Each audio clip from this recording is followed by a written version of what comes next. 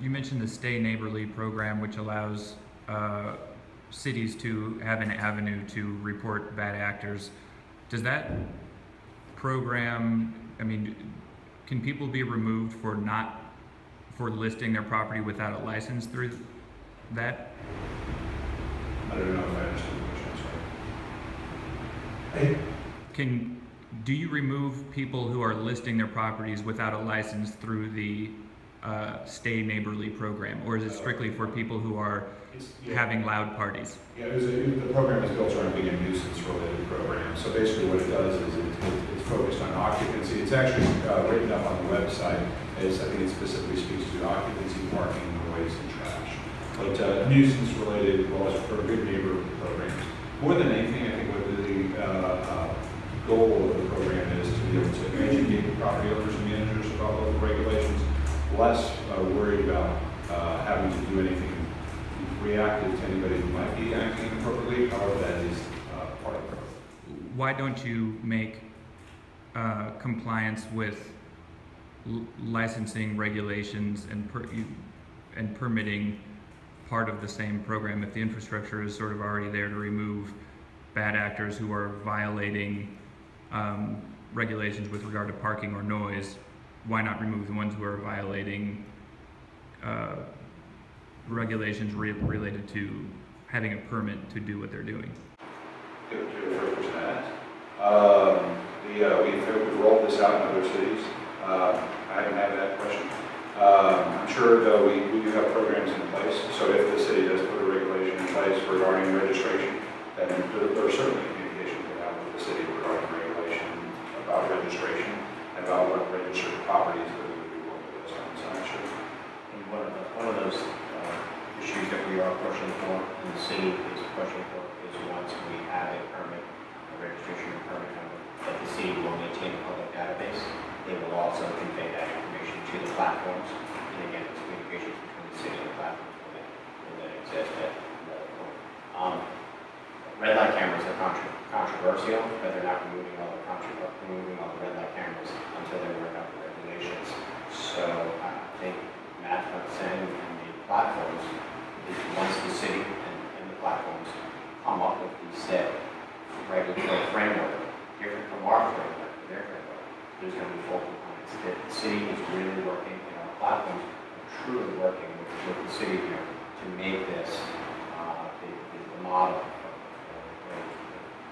nation's best for compliance and regulation. I think one of the important things to remember too is that, while there are advertising platforms that are out there, we probably represent a wide variety of the folks who are engaged in short-term rental activity. There certainly are a lot of smaller listing sites that are coming up all the time, and some that have existed for longer or other ways to advertise a short-term rental. So while we're trying to set the standard as a company for educating, promoting good behavior, good actors within the short-term rental universe, unfortunately we're only able to touch the people who do this on our side. And of course we encourage the other sites to do the same, and some of them already have started, but there's a whole lot of different internet websites out there for people to advertise on, people advertising back in newspaper, people advertising on Facebook. So there are different ways people advertise in short-term. So part of the challenge is listings that are being listed, advertised for short-term use. So part of the challenge for us is, number one, when we went through the data, we saw a lot of people are renting for longer than 30 days. So there's no reason to register with the city because they're not actually renting for what the city would consider a short-term use. I only rented the property I actually owned for 30 days plus, just frankly because I just wasn't able to be as engaged with the property as I would have liked to have been if I were renting for shorter periods of time. Number two is, are they actually renting or not? So because so many of the sites, including ours, doesn't actually act as the pathway or the party to the transaction doesn't actually occur through our site. We, at the end of the day, don't always know if a transaction ever occurs, if the rent ever happens. Just to be able to explain that to you guys a little bit better, when my wife and I went for our honeymoon last year, we rented property. We got connected through our site, through HomeAway. We connected to that property owner. We rearranged our start date and our end date about 15 times before we actually finally stayed there. So HomeAway never knew what the actual length of stay was. And frankly, we could have also just simply canceled our stay, and HomeAway would never have known. And that's just our side. Plenty of the other sites are also advertising based. So that's one of the challenges is, do we even have the data to be able to share? I think what we try to do is we try to educate the city on what we do and what we don't have, and what we're able to do and what we're not able to do.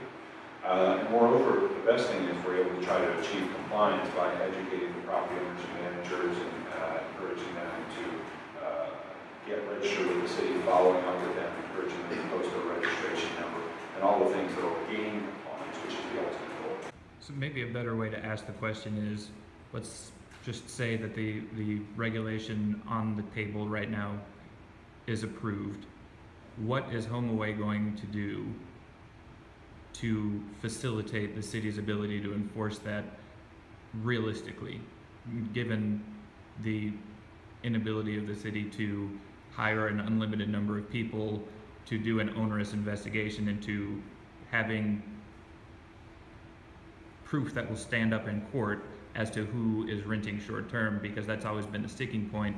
These units aren't listed by address, their owners are unknown, so demonstrating that each one of these units is in fact being rented short term is actually like a very involved process, and when you're talking about thousands of these in the city, it's hard to see how the city could manage that, and I mean, the history says that they haven't managed it. So what is HomeAway willing to do to make any regulation reasonably enforceable?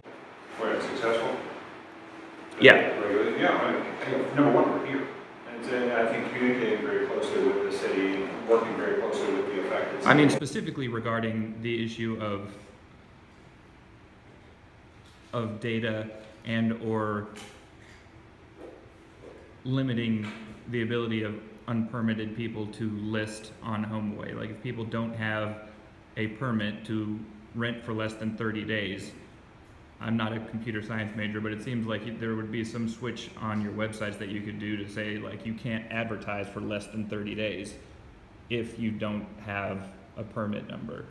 I mean, that's what I'm talking about, like specifically when the rubber meets the road, what can HomeAway do or not do to make it easier for the city to identify people who are renting their property out without a permit? I feel like I was trying to follow there as best I could. Boil it down one more time. So what is HomeAway willing to do to help the city, and specifically, what is HomeAway willing to do to help the city identify people who are renting out property short-term without a proper permit? Well, yeah, I think, number one, we have to finish the policy. So the first place is we actually have to get to a place where we finish the policy and help the city understand how to build a policy that will achieve compliance. Then, of course, we want to be able to educate all the property owners and managers to get registered, and we want to try to get registration to be as compliant as possible. If we can, to achieve 100% compliance. We've achieved 100% compliance in other places where people will get registered with the program. So that's great. That's what we ultimately want, because that way property owners and managers are following the rules, registered, paying taxes. But then if we get to a place where the policy says anything along the lines of you have to list a registration number, and platforms like ours need to be able to enforce registration number, that's a conversation we're happy to have. And we're happy to have that talk with the city. But at the same time, one of the things that becomes a challenge is, like you pointed out, there are people who are renting for longer than 30 days stay. So we have to make sure that we allot for that too. So I think overall, we're certainly willing to work with the city. We're certainly willing to list registration numbers. Now, what we do right now to do that is we encourage people to put it in their advertising fields, for headlines, or description areas, describing their properties. And we'll continue to do that. And if there gets to be a point where the city wants to make sure that everybody who's renting short-term has a registration number, then we can certainly work with the city.